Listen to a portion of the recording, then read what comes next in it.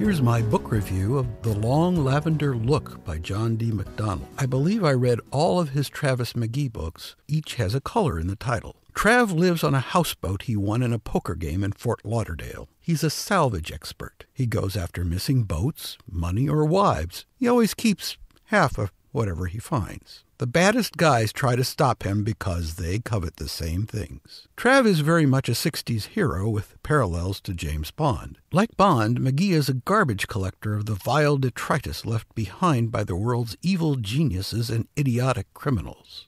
And also like Bond, Trav treats women badly and assumes they like it.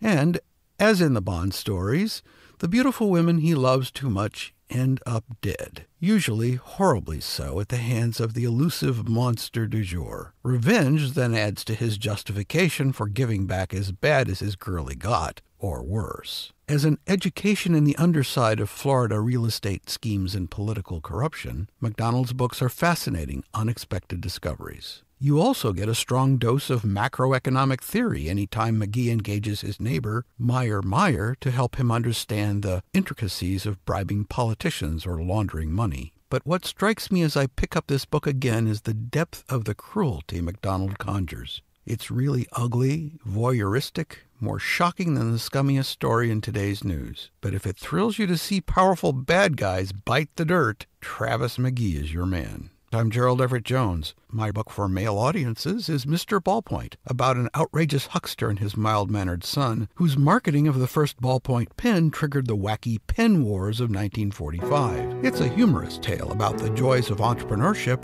and the bad guys don't bite the dirt, they drown in their own red ink. Mr. Ballpoint. Capitalism can be fun. Gerald Everett Jones is the author of Bonfire of the Vanderbilts and host of the Get Published radio show.